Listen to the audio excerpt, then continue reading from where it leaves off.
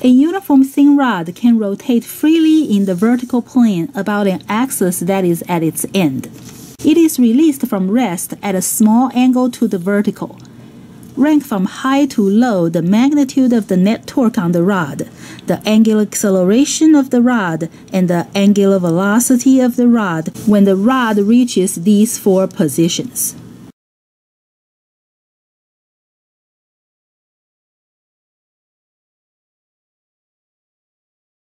For the rod, net torque is produced by the gravity mg, which acts on the center of mass.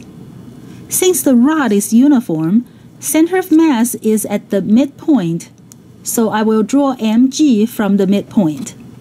These are the mg when the rod is at these four different positions. We need the net torque, and the net torque equals to the lever arm times the force, and right now it's the mg that's producing the net torque. Since mg is the same for all positions, we just need to compare the lever arm. Lever arm is the distance between the line of force and the axis. The line of force and the axis. So the one with the largest lever arm is this force, because that's the lever arm. And then it's these two. The line of force are on the same line, so they have the same lever arm. And then for this force, the line of force goes through the axis. So for D, the lever arm is 0.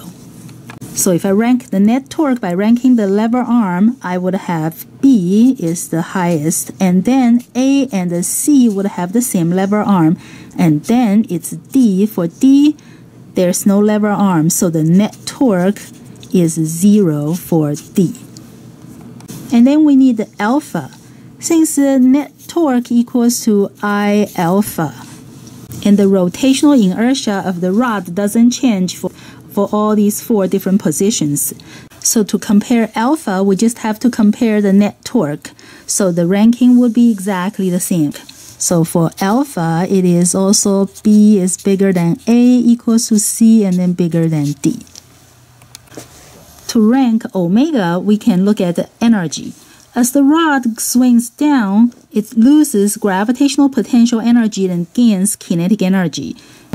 It's going to get faster and faster and faster. So for omega, it's the highest at the lowest point D, and then C, and then B, and then A.